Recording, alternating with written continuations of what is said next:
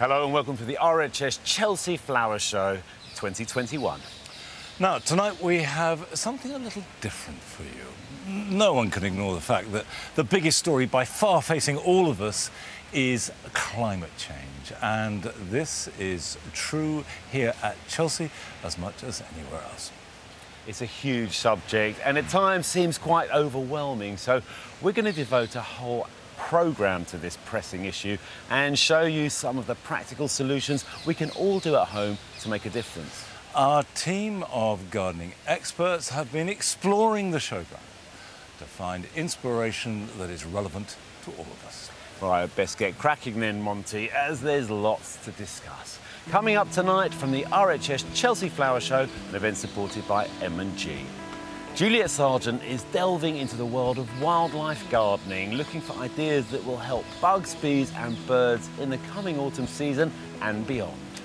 Carol Klein heads to the pavilion to prove that hardy, resilient plants do not have to be uninspiring. And journalist and author Alistair Campbell tells us why in recent years he's turned his back on politics and unleashed his inner eco-warrior. Joe and I are in the COP26 stand, which the RHS has done to give us inspiration, instruction, explanation. Well, yes, I think it's sort of where we are and where we could be going with climate change in our gardens. So over here we've got something you wouldn't normally see at Chelsea, Monty. No, it's pretty dramatic and clearly it's showing. We've got plastic, we've got concrete, we've got metal, stagnant water. It's stuff that we're throwing in our gardens and using them as a bit of a rubbish dump. I mean, there's a few plants over there. OK, this is the worst case scenario. Yeah, that's the worst of the worst. Then it starts to get positive. Yes, it does. OK, so over in this quarter... Yeah, this section, well, it's called adaptation, and it's about plants that have adapted, you know, to suit certain climates, but it's also how we can adapt to grow different plants. And a lot of these plants we're familiar with anyway. They're not like a whole new palette of plants. No, although certainly on a wet garden like mine. What I like is the way that you can raise up. You know, we talk about raised beds, but actually you can make it look really good. Yeah. Raise the plants up so the roots don't sit in the weeds. Yes, exactly. It's about drainage, and some of them are a little bit tender as well. And I guess if things do heat up, we'll be able to, well, grow more tender plants. But I think also what this is beginning to show that gardeners have to react. We're on the front line. We have to adapt to what's actually happening rather than what is prescribed elsewhere. Now, the third area is, I think, called mitigation. Mitigation, yes. Yeah. This is how we can deal with our plot, what's on our plot. We can garden more organically, and the most important thing is knowing your soil as well. That's where you start. I mean, you've got chalk there and heavy clay here. Yeah. A lot of the plants that will thrive in chalk are not going to grow well in here, so don't try. No, but also whatever type of soil you've got, composting, you know, you're the compost legend, aren't you, Monty? That's not quite big enough for you, but it illustrates. It's the beginning and it's the right idea. And I like the way we've got, you know, wildflower meadows, we've got water, we've got long grass, we've got shrubs, trees. Yeah, we've got water, so rather than stagnant water, we've got a pool here, water's moving through it, we're dealing with the water that lands on our plot. So the point about this, these are all active measures that any gardener can take to improve the situation, bring in wildlife. Yeah, absolutely. And we've also got cover, we've got trees, which is important, very important. I mean, the thing is, OK, that's fine. There's a lot of do-goodery here. I know a lot of people feel, well, fine, but in the end, all I just want is a nice garden. But the thing is, you don't have... People, it's not like you have to start now. It's just a case of being able to move forward with our gardens, and we might have to change things, we might have to adapt. This one's called Balance. It's got lots of ornamentals, it's got lots of edibles in. We've got short clip grass, longer clip grass. We've got plants in pots. I mean, there's a big citrus in a pot. Huge citrus in a pot as well. But it's just that we might have to slowly adapt what we do. Yeah, I mean, my big thing is that everybody can do something. And what's interesting about this is that includes the people who don't have gardens, because 6 million people don't have gardens. Vast majority do, but even if you don't have a garden, these are the biggest window boxes I've ever seen. Yeah. Yes, but they illustrate again that you can grow in containers, you can go on windowsills, window boxes. Community gardens are coming together. Everyone can get together and grow something. But it's really important what you grow. These are all pollinating plants. Grow something to attract pollinators. And what I really like about this is climate change is not something happening out there. It's happening at home.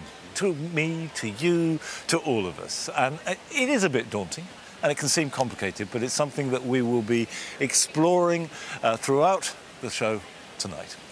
Well, Carol's been to the pavilion to take a look at the plants that will thrive in these tough conditions while still adding plenty to your borders.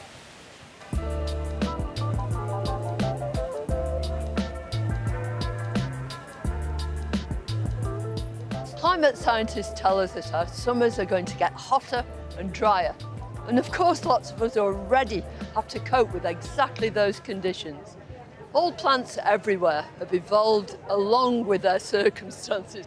So some plants can cope with real deep shade, some with very moist conditions, and a whole range of plants with extremely dry conditions. And they have all sorts of devices for actually making sure that they can not only survive, but they can thrive too. Here on this gorgeous garden, there's a prostrate rosemary that just tumbles over the top of these boxes. It's got fine needle-like leaves, and it doesn't lose any moisture at all, even on a hot sunny day like this. Not all of us have big gardens. Some of us don't have gardens at all. And we've got to garden perhaps in containers, in window boxes, even in hanging baskets. Well, a lot of these plants are actually made for those sorts of growing conditions. So plants like this Echeveria frosty has two devices to withstand really dry conditions. It has succulent leaves which act as reservoirs, but also its leaf surface is covered in tiny little hairs which actually repel the sun and protect the cuticle of the leaf. There are a few plants that are bulbs or tubers that can stand it hot and dry. In fact, they revel in it. This is one of them, this dainty little Rhodohypoxis. When things turn cold and perhaps wet, the whole plant will dive back into its tubers and wait for the next time it can spring up again.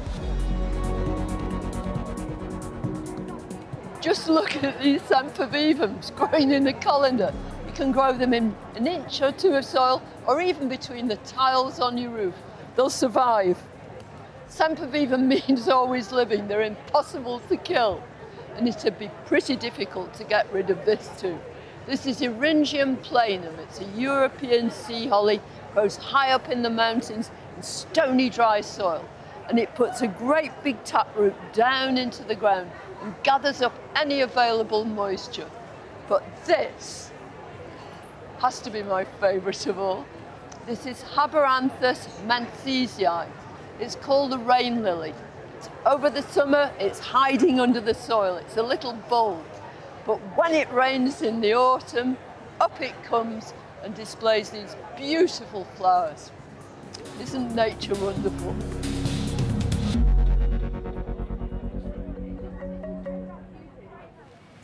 It's not just dry conditions we need to think about. Chances are we're going to get extremely wet too. Already this year, some of us have experienced localised and heavy flooding. So how can we get our gardens to be wet weather ready? Rachel's been to investigate.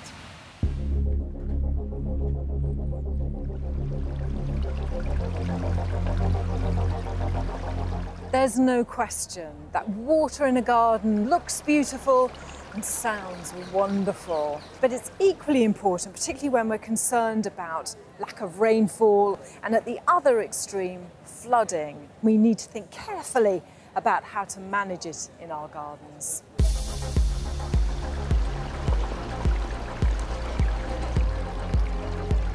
We all have areas of hard landscaping in our gardens, whether it's the driveway or the patio in the back garden. Unfortunately, many of them are absolutely non-porous, and we slap down concrete or paving stones without thinking about the water running off and just simply being lost.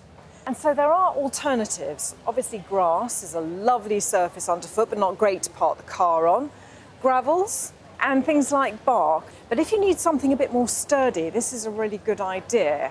You've got gravel here, but it's bound together with resin, and yet it remains porous. You can see here the water just runs through this surface, which is rock hard, comes down through the stones and it's collected in a reservoir which is all hidden beneath the ground.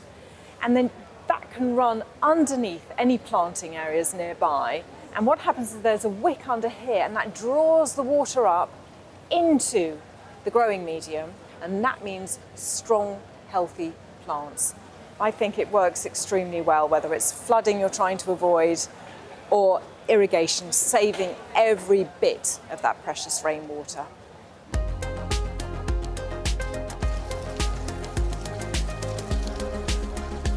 Why have an ordinary tiled roof when you can have a green roof? Now, sedums are very popular on roofs. This one's also got a juga, it's got sempervivum, I can see a bit of ivy up there. And they not only look good, but they're doing a great job because they are slowing the process by which any rainwater meets the ground. And so these plants obviously all benefit from the water themselves. And what I also love is that any overflow comes then onto this drain pipe. I love that it's transparent so you can see if there are any leaves collecting there, any blockages developing. And it goes down here into the water butt. And the water inside there that gets stored can be used to irrigate all the planting. And as a bonus, because there are those solar panels up there, the power from them pumps the water back up and creates this lovely water feature here on the inside of the walls. I think it looks good, it's doing a great job, and most importantly, not a drop of water gets wasted. Now, when it comes to gardening, the truth is there are plenty of simple choices out there that can make a big difference, even on a small scale. But there is one thing we can all do, whatever our gardens are like, that has the potential to change things on a much bigger scale, and that is planting trees. Earlier in the summer, we caught up with David Dodd, the designer of the Queen's Green Canopy Garden, to discover why his design is an environmental call to arms. My name's David Dodd. I've built over 20 RHS show gardens, and this is the first one I've designed. The name of the garden is the Queen's Green Canopy. The loss of any woodland or forestation is tragic. What we can all do is get out there and start planting more trees on any scale. This is part of the ethos behind the Queen's Green Canopy. Heartwood Forest is a great example and represents very much what the garden's going to be about, in the sense that we've got the ancient woodland and there's also woven into the landscape new forestation and new woodland areas. I'm meeting Toby Bancroft from the Woodland Trust. Ancient woodlands are a culmination of centuries of the relationship between the soil, the climate, the species that live here, the trees that grow here. They just can't be replaced. This is one of the richest habitats in the UK, and we need to be thinking about the land in between those ancient woodlands. Connecting them up allows different species to move through it. That's so important for their future survival. Yeah. So David, we've come from the ancient woodland. I brought you into this newly planted area. The community have really been engaged with this project and have helped us plant it.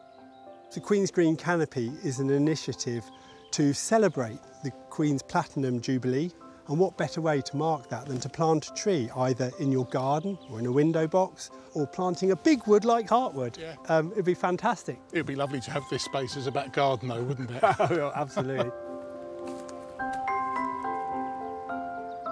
I've always thought of trees as a piece of living art or sculpture, and that's how they should be treated within any design. The garden is a tapestry of habitat, from the poor, biodiverse, lowly and perennial ryegrass, which is agricultural ground, and then that goes into wildflower, and then the wildflower goes into the canopy of the trees, under which there's going to be ornamental woodland planting. And the proportions of each area is where we want to be heading towards within the British landscape. When I was asked to design the triangle, it was slightly daunting because it's a no-dig site and we have trees, they're all averaging about 6 metres tall, and we would want to dig down slightly, but we're not allowed to. So it's going to be very sort of touch and go.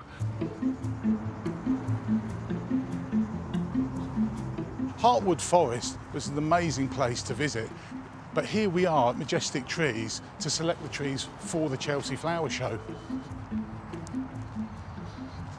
Oh wow, these are looking wonderful. Yeah, these are the silver birch we've chosen, and these are a multi-stem tree. It's the only multi-stem tree we're using in the garden, and they're just going to add more body and a sort of slight change in form. These are the Acer campestri field maples. Unfortunately, the weather hasn't been kind, so they're not going to be show garden ready for this September.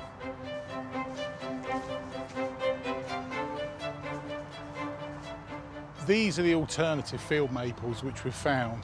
It's Acer campestri elegant. They're fantastic trees, much fuller crown to them, and they're going to add more drama to the garden. So if you're inspired to go and plant a tree, there should be a species suitable for any condition.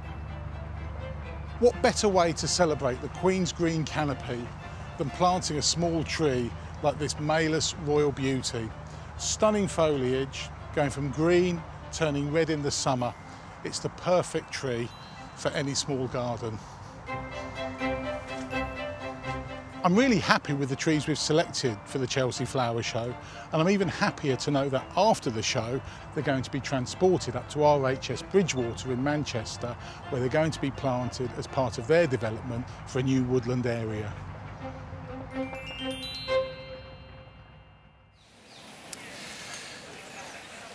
The Queen's Canopy exhibit garden by the RHS really focuses on how important trees are. Not just to climate change, but also to gardeners and how we can use them. And the project is that we all plant a tree and they will connect. And they don't just connect physically, but also in the way that they introduce wildlife and connect us to the incredible power of trees in terms of climate change and wildlife. And as gardeners, growing a tree might seem a bit daunting, but actually it's fascinating. You plant this small tree, and from the minute you plant it, there is a magic in the way it grows. I mean, planting an oak tree, for example, might seem an extraordinary thing to do, but it's amazing. I planted one at Longmeadow, and now it's about 20 foot tall, and I almost go and visit it as an old friend. And underplanting, you have thalictrums, you have Japanese anemones, you've got hostas. Woodland planting is a really rich, diverse thing. So if you put one tree in your garden, you can create a border around it. Birch grows really well and quickly, oak, beech. Don't plant ash because there are real problems with disease with that. But any of our native trees will settle and establish. And your garden will become part of this big idea of a woodland that stretches out and just connects right across the country. Now, this exhibit actually is showing much more than just trees and woodland, because it also focuses on the way that our grass is managed. And there are these sculptural round bales which represent hay. And hay is brilliant for encouraging insects, for ground breeding birds. And with farming now, we make silage, and that's cut. So again, it goes back to the gardener. Long grass. Grow grass like hay. Let it grow throughout spring. You can put bulbs into it, you can put wild flowers. Cut it in June or July, and then clear it away. And that is a wonderful way of introducing wildlife into the garden. You can even grow long grass around trees, you can underplant. So what I really like about this display, it's tackling very big subjects. Woodland, hay, you know, the whole way that we're running our ecosystem, but bringing it back to the garden. We can do this. Doesn't matter how small your garden is, you can find a tree that will grow really well. Now, trees aren't just a vital element in the battle against climate change. They can sustain us, and we can sustain them too. And the important thing is how we make our planting choices. And earlier today, Nick Bailey met up with Arit on her Garden of Hope to understand the principles behind creating a food forest.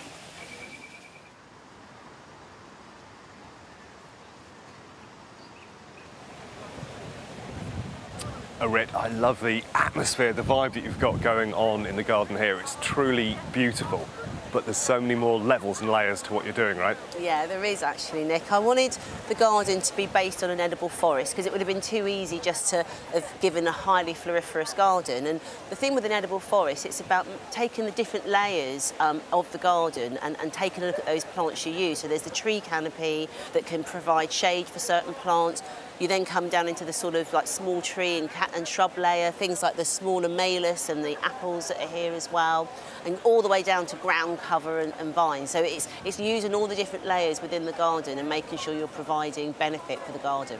So, I mean, in essence, it's about permaculture, I suppose, isn't it? It's about that balance and the ecology, and I mean, hopefully that's the way all gardens are heading. And of course, a large component of that is supporting wildlife and insects. When I notice over there, you've got Achillea growing, which of course is brilliant for bringing in parasitoid wasps. They then take out the aphids, so it's about that balance, right? Definitely. I think, you know, our gardeners need to have that way of being able to look after themselves. And in this garden, I wanted the garden to be able to do exactly that by bringing in all of the beneficial pollinators and insects, but also as well to feed us, you know, so there's food. Feed the soul. Feed the soul and feed elements with us in here as well. So, I mean, things like there's an Elaeagnus embellata, and that's a nitrogen fixer, and that's one of many different plants that fixes nitrogen in the soil, that then feeds the soil itself. So when you've got fruit trees or other berries in the garden, it's going to feed the soil, and, you know, even things like comfrey does that. So that's what I'm trying to kind of encourage people to do. All about that balance and that mix of plants and animals, and I notice you've even got fungi growing down here. Yeah, I just thought that would be really fun because you know, these ones are in small bags that you could grow with with your children even.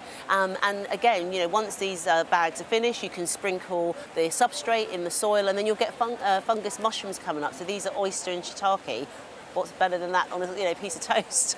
And I guess looking around, there's things that the people at first glance would probably think it's just an ornamental plant. Yeah. But actually, I mean, for example, your dahlias back there are more than ornamental, right? Oh yeah, definitely. I mean, they come from Mexico and they actually eat the tubers. I don't think they're apparently the most tastiest of foods, but that they do eat the tuber. And actually, the flowers, the petals on most of the flowers, you can actually sprinkle in a salad as well.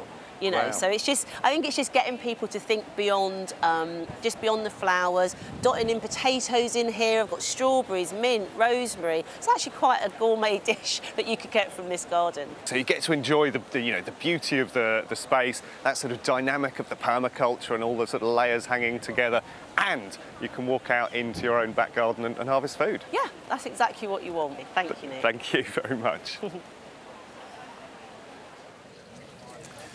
Now, there are plenty of choices we make when it comes to planting, including, of course, those that benefit our wildlife. And I'm here at the landform balcony with Nicola Hale, who's designed it.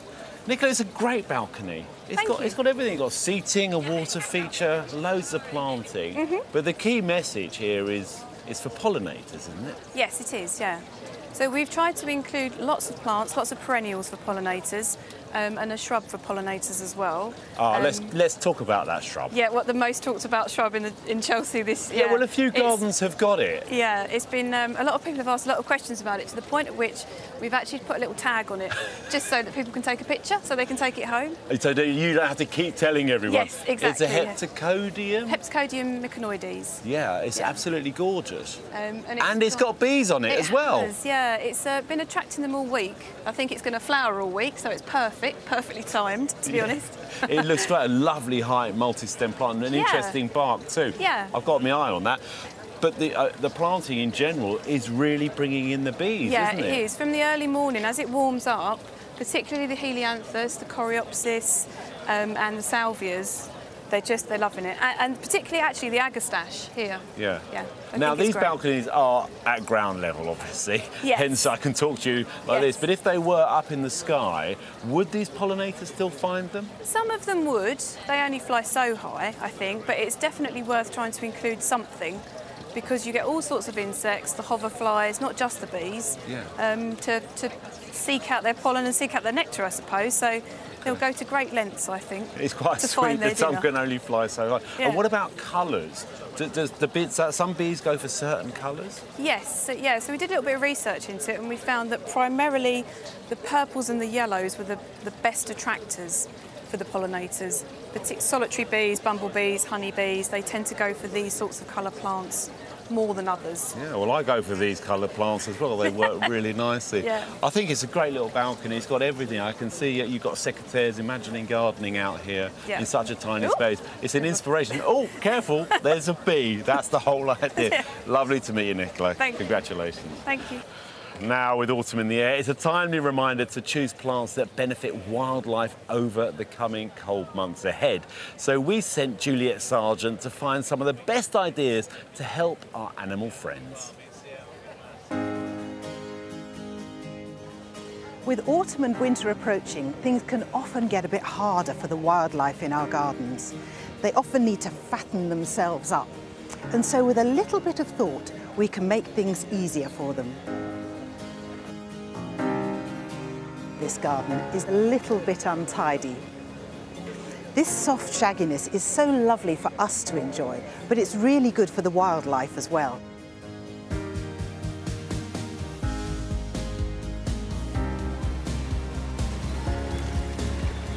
Just look at this corner of the garden, tucked away. It's almost as if it's been forgotten, but that's exactly what the wildlife need. Somewhere where they can forage for nesting materials.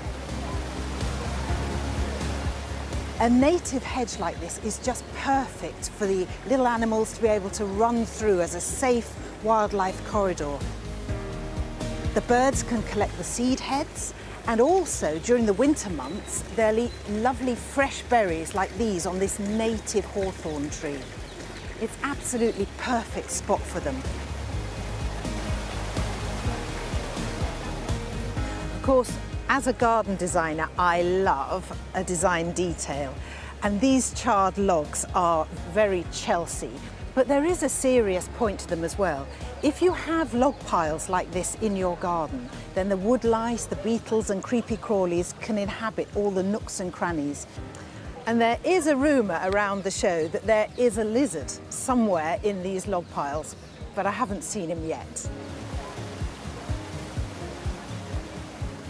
We can't all have a spectacular water feature like this, but if you can find space for a small pool or even a bird bath, then that'll provide the essential water that birds and insects and mammals need over the winter months. But the problem is that in the winter, the surface of the water can freeze over. So if you just get hold of a tennis ball and pop it in the water, it'll bob about and that'll stop the water freezing over. Now, traditionally, gardeners have always thought that the best thing to do is tidy up the garden at the end of the summer. But now we know that the wildlife rely on us to be a little bit messier in our gardens. In fact, a messy gardener is a kinder gardener.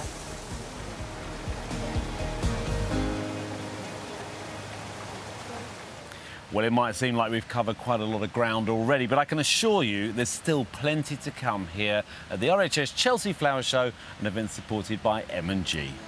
Adam Frost is here with his third Take 3 to show us how we can all incorporate sustainable ideas when planning or updating our garden designs. And we explore the world of floristry at the show to discover why looking closer to home when choosing the flowers we buy could have far-reaching benefits for the whole world. We've spent a lot of time talking about gardens this evening, but don't worry, even if you've got no outside space at all, you've probably got plants indoors, and now it's their turn. Earlier in the summer, we met up with Chelsea first-timers Jacob James and Otto Mercer from Grow Tropicals, whose sustainable ethos could make us all think twice before we pick up our next pot plant. We've all realised over the last year and a half that we've spent a lot of time in our houses, and I think having plants and something to kind of nurture and care for is really good for your mental health. My name's Jacob James, and this is my first ever display at Chelsea Flower Show. I've been collecting tropical houseplants seriously for probably about 2.5 years.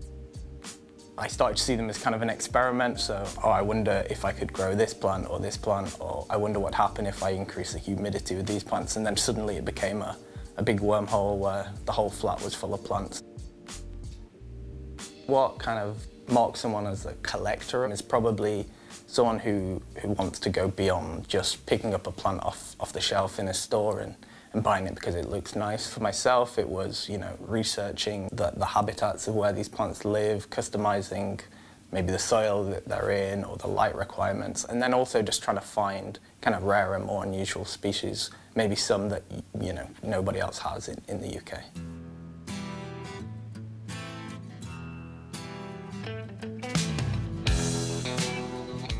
The highlight of my collection at home is this Monstera. The reason I love it so much is not just the sheer size and kind of the impact that it has in a room, but also the story behind the plant. I actually got this from a guy whose wife had sadly passed away, and the plant was actually a gift to her from her father when she was 18.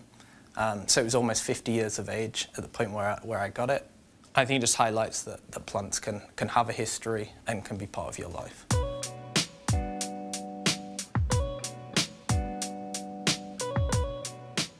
I started to import plants for kind of my own collection to get plants that I just couldn't find in the UK. And just to kind of cover the costs, I added a few more to the order so I could sell to kind of other collectors. And the first one I did kind of sold out, the second one I did sold out. So I just kept doing it. And then suddenly it got to the point where I was like, okay, I need to take this seriously. It's now like a full-time job. I've got like 1,000 plants to look after. So I was really looking for a partner, and that's when I met Otto. And we both had the same interest in rare plants, and we kind of came together and decided to really grow the business.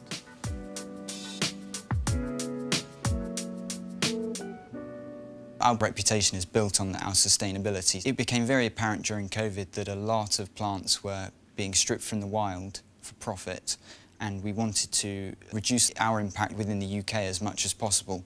So we started growing a large percentage of our plants from seed or from cuttings that we take from our mother plants. And our aim is to hit 70% by the end of 2021 of all our plants coming from our own propagations. When we decided to apply for Chelsea, it wasn't so much of a kind of serious idea. We thought that, you know, there's no chance that in our first year that we'd be able to exhibit, and they said they loved our idea. It was a surprise, let's put it that way. So this display is a 1.2 metre cube that will have glass sides and a top. And it's essentially a recreation of a slice of the Amazon rainforest.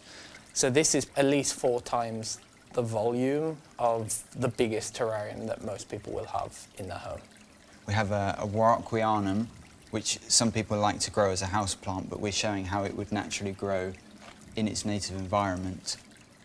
We've got a water feature in here, and what I was essentially trying to replicate was sort of a stream running through a rainforest, and you've got maybe a huge mound of rock and a few epiphytes growing off of it, and we'll have mosses and aquatic plants growing in the water. It's pretty heavy with all the rock work, the glass. It's around about 1 tonne.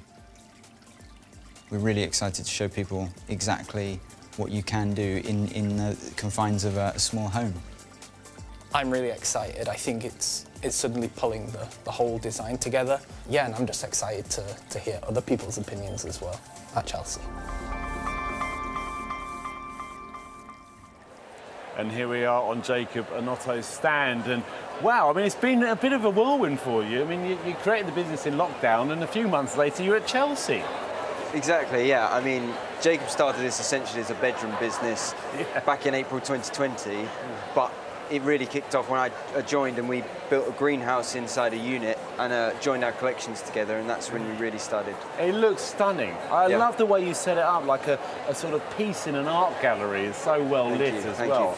Yeah, I mean, well, that was the intention. It was just really to create a naturalistic view of what you would get in the rainforest, but really light it in a dramatic way that really draws the attention. And you can walk all the way around it, which is great. Yeah. Has the response been positive? I guess it has. Yeah, the response has been amazing. I think people are used to seeing small terrariums, but this is like maybe the first time they've seen something on this scale. Yeah. And it's really showing what's possible within a terrarium. And you've got some pretty rare plants in here, haven't you? Yeah, so I think probably all but 2 of them. It's probably the first time that they've even been at Chelsea.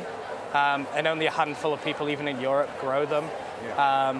plants like Anthurium clydomydes, Monstera obliqua, incredibly sought after and really hard to source. Okay, because I mean, yeah, poaching in the wild, most of us, you know, go and buy a house plant, we don't really know where it comes from, but you guys do know where it comes from and how important it is to source them properly. Exactly. Well, I mean, especially with COVID, people buying houseplants, the demand has gone way up. So even plants that are quite common in cultivation have started to become poached in the wild. So we make sure we have a full trail of where we're getting plants from when we're importing. But we propagate 70% of our plants in our nursery in the UK. So we can be certain that that's sort of helping at least. It's really important, and I mean it's a beautiful, it's great. I just hope the business takes off and you guys do really well.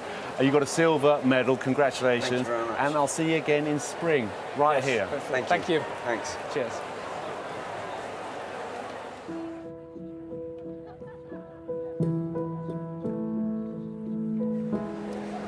This exhibit by Sparsholt College is dedicated to the great naturalist Gilbert White. In fact, he was born 301 years ago. And he lived not far from where I was brought up, in the village of Selborne. And his book, The Natural History of Selborne, has still had huge impact. In fact, influences people today. Because the point about Gilbert White was that he observed the natural world in great detail, but from his garden. The lesson he gave all of us was that you don't need to travel to understand huge amounts about the world about you. And as gardeners, if we use Gilbert White's example to meticulously observe what's going on around us, then not only can we benefit from it, but actually we can learn a lot that we can share with other people too.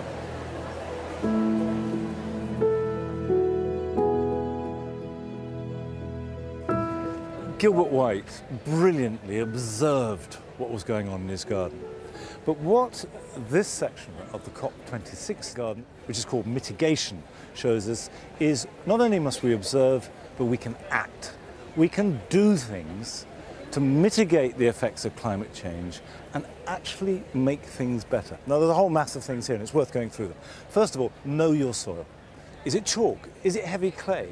It will influence what you grow, and if you grow things that want to be there, they're going to be healthy. And really look at your soil structure, which is so important. So make lots of compost. Compost will improve the structure of the soil and the life of the soil, and everything gets better as a result.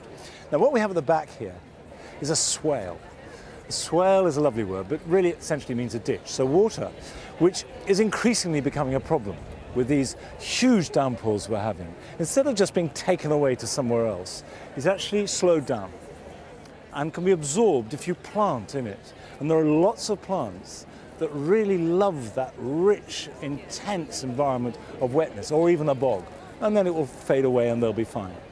Make a pond, plant it up on the outside, so you have lots of diversity. And if you've got paving, leave gaps, so the water can get out and plant them up. They look lovely. And finally, lots and lots of pollinating plants.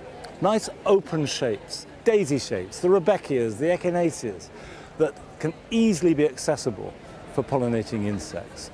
And if you put all this together, you don't just have a lovely garden, you are taking an active role in dealing with this crisis that we have to confront. And if we all do a little, then we can all achieve a lot.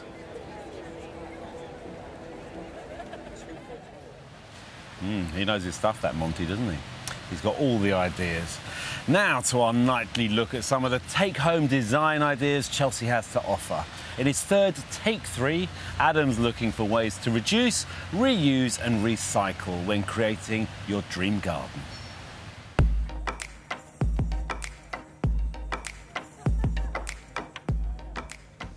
Right, tonight we're going to do something a little bit different. Instead of being on one garden, we're going to go on 3 gardens and hopefully give you a little bit that maybe you could do in your own garden at home. And this is a prime example, you know. These are literally commercial liquid storage containers, but I've never seen them used in a creative way like this. And you know, design-wise, it would have been really obvious just to put 3 in exactly the same size. But by reducing this one, it starts to actually bounce them about and it makes the whole thing feel a little bit more dynamic. They would be really easy to do. Just drill the bottom so you get good drainage, a little bit of crock, gravel on top of that, soil, compost mix. So actually with 3 containers, this garden now feels like a woodland, and it's in a really small space. But the thing that I really love is right down there in front of you. It's a water feature. You put something like that in your back garden, and the quantity of wildlife that arrives. Wow. Right, on to the next one.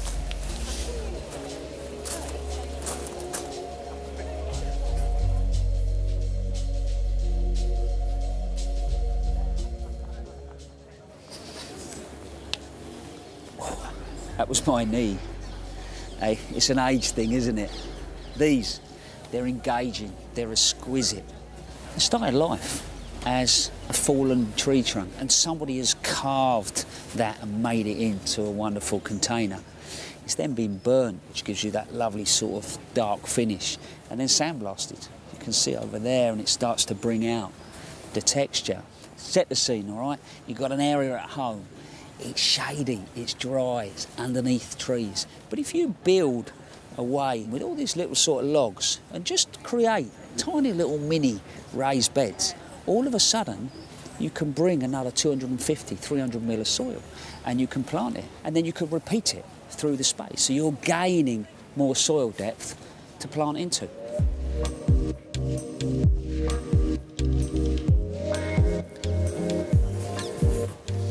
Number 3, really simple. It's this screen. Ultimately, that's galvanised metal sheeting. You see it on top of agricultural buildings, by the seaside, fisherman's hut. It's been repurposed, brought back to life and sprayed a completely different colour. But I like the fact as well it doesn't sit in isolation. I think that's, again, when you're designing, you're creating, especially with reclaimed things, not to use them just in one place, maybe to repeat them. Here, it picks up in the containers and the pools, and that gives the whole thing a cohesion. And guess what? That's recycled as well, made out of old bottles. And it's comfortable. Good night.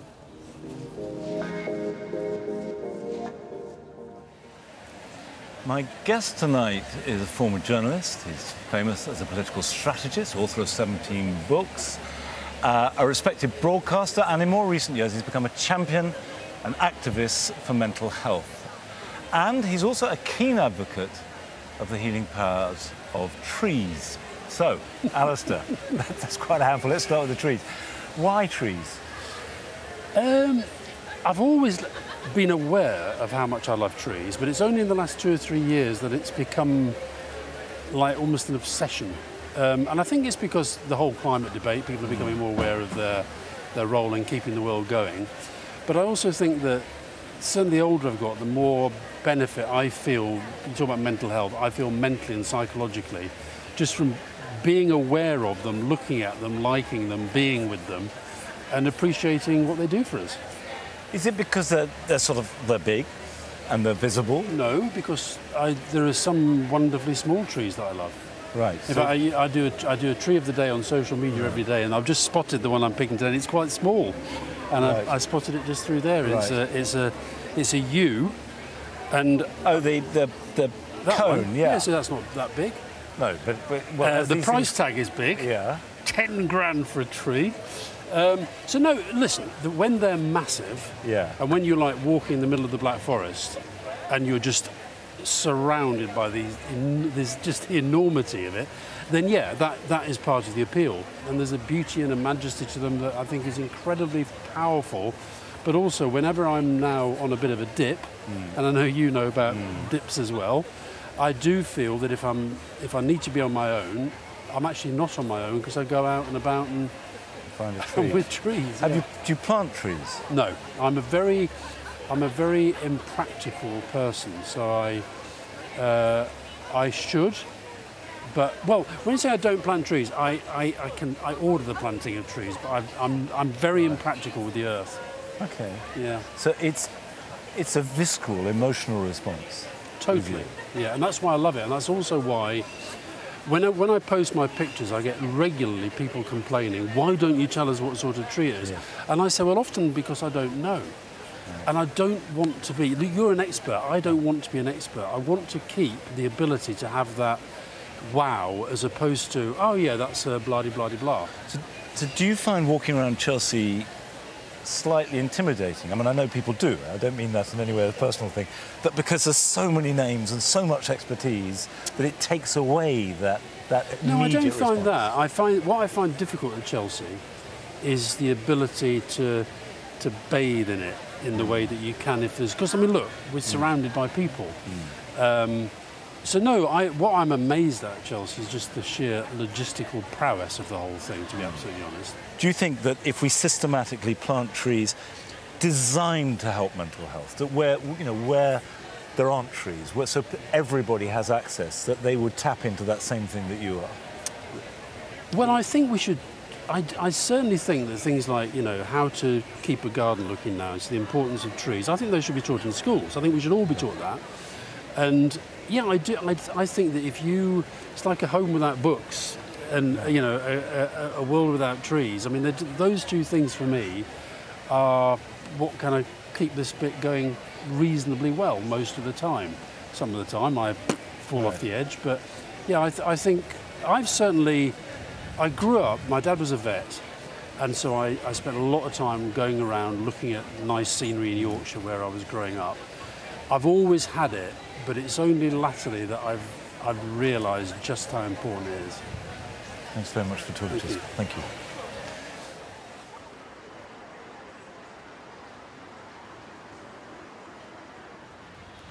Now, if you want to see world-class floristry, come to Chelsea. As well as creating arresting displays, many of the exhibitors incorporate new and sustainable practices into their designs, like Lois Golding. She's determined to fly the flag for British cut flowers on her Chelsea debut. Hi, I'm Lois. I'm the florist behind Little Garden Flowers, based in Warwickshire. We have a real mixture of clients. We sell flowers in local shops, but we have other people that want really ambitious wedding displays and much more luxurious designs. So we try and cater to everyone and, yeah, do a bit of everything. We grow on quite a small scale. We have tulips and dahlias, other bulbs, and then some annual cutting beds as well. We just try and fit in as much colour and interest as we can, so we have a nice variety of flowers. I've always visited lots of RHS shows, Chelsea being obviously one of the most prestigious, so to actually be able to say I'm exhibiting is quite surreal because this is very new territory for us. Never really done anything like this before, and yeah, there's been some pretty prestigious names in the floristry world that have previously done things like this. So yeah, it's really quite an honour to be one of those. I think we're one of 7 others. It's quite exciting. The design's called Keepers of the Land. Here's a little miniature. We have obviously the 3 different sections, so playing with representation in each of 3 very different spaces. So at the back, in this section here, it's supposed to represent a woodland. In the middle we have a wild meadow, and then the front section is a representation of like a cultivated space, so either a garden or a flower farm. It's a huge space. 3 by 3 meters square is a lot of space to fill. Everything's viewed through these sort of circular cutouts with some mirrors sort of bouncing the light around at the back, which is supposed to create a bit of a sort of infinite view, especially when you're sort of stood here looking right to the back. The woodland, the wild meadow and the garden are all represented in my design. Aim to be put on a platform which they can share together and remind us how they all work on the same cycle. The concept behind the design is an opportunity to look at 3 different outdoor spaces and analyse and see what roles we can play in their conservation. Small things that we can do to make a difference can be as simple as letting your lawn grow long, making sure that you don't tarmac your front garden, or just planting some bee-friendly wildflower mix. I've always been an environmentalist since probably about the age of 13. So when I set up my business, In 2017, I decided that it was really important that those environmental choices were at the heart of what it is that I do. 90% of flowers bought in the UK come from Holland, and many are grown even further afield from places such as Ecuador, Kenya and Israel. The carbon footprint of one flower stem can be as high as 3 kilograms of CO2. That's the equivalent of nearly 15 plastic carrier bags. If we buy British-grown blooms, they are not only sustainable, but they are often better quality, stronger smelling, and grown by small independent business owners, like me. The majority of the time I'm using British-grown flowers. I always use foam-free methods. Floral foam is the floristry equivalent of asbestos. It contains a complex combination of microplastics which do not biodegrade. Once soaked, it's flushed into our water system, which poisons marine life. As an alternative, I just keep it old school. Moss, compostable bags and twigs works just as well.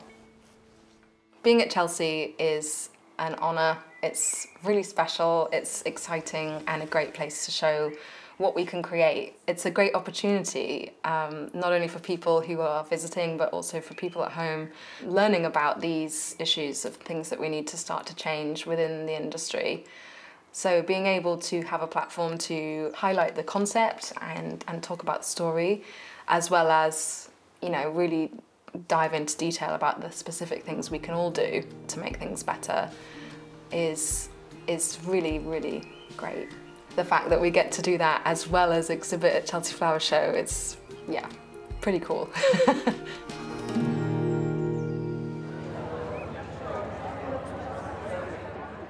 Lois, it's so nice to meet you and to see your passion for British flowers here at Chelsea. Thank you so much. It's a pleasure to be here. Keepers of the Land did start as a cardboard box and now here it is. Are you happy with how it's translated? I'm thrilled. It's so bizarre after so long looking at that little box, and now we've actually got it in life size. It's, yeah, but I mean, it really couldn't have translated better.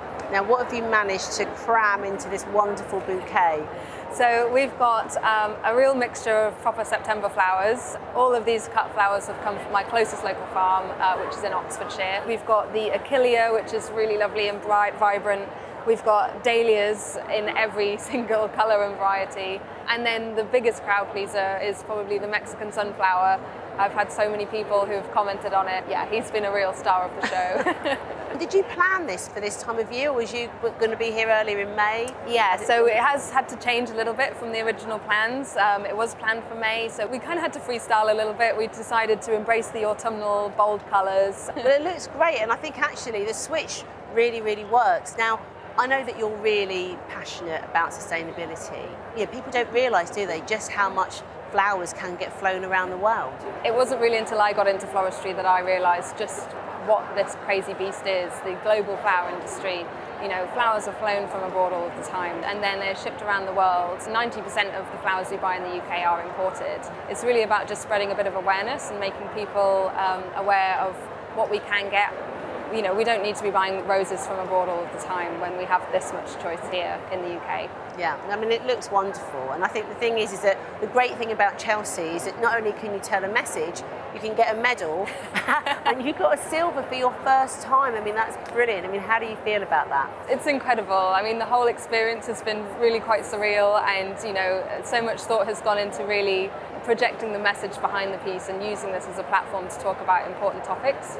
And I almost forgot that we were going to be judged. So it's yeah, to then actually get a silver medal is yeah, pretty incredible for a first time. Well, good for you. And are you going to be back? That's the big question. We'll see. I might be able to make it happen in May if we're lucky. Never say never. That's what I say. Well, good to see you. Thank you. We've talked a lot about sustainability, and it's a big, complicated subject, and it's never that straightforward. But little things like these cut flowers. If you have cut flowers that are locally sourced and are seasonal, it's not just doing good, it is good, it's beautiful, it's lovely. Totally agree. I mean, Valentine's Day, roses have flown all the way around the world. It's crazy. Daffodils for Mrs. Swift. Yeah, and a box of chocolates, of course, don't forget those. Now you've still got time to vote for your winner in the BBC RHS People's Choice Award. If you'd like to vote for your favourite garden or still haven't quite made up your mind, here's a little reminder. The Bodmin Jail, 60 degrees east, a garden between continents, by the designers Ekaterina Zazukhina and Carly Kershaw. The Trailfinder's 50th anniversary garden by designer Jonathan Snow.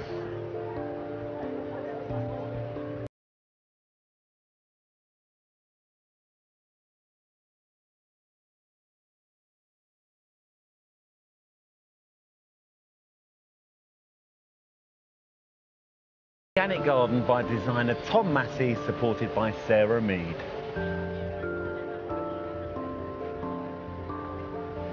The Florence Nightingale Garden by designer Robert Myers.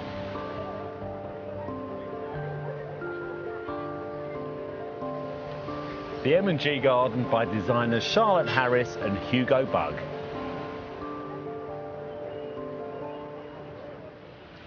To vote for your favourite, just head to the website bbc.co.uk/Chelsea and you'll find details on all 6 gardens plus the terms and privacy notice. The vote closes at 10 o'clock tonight, and please don't try and vote if you're watching on demand.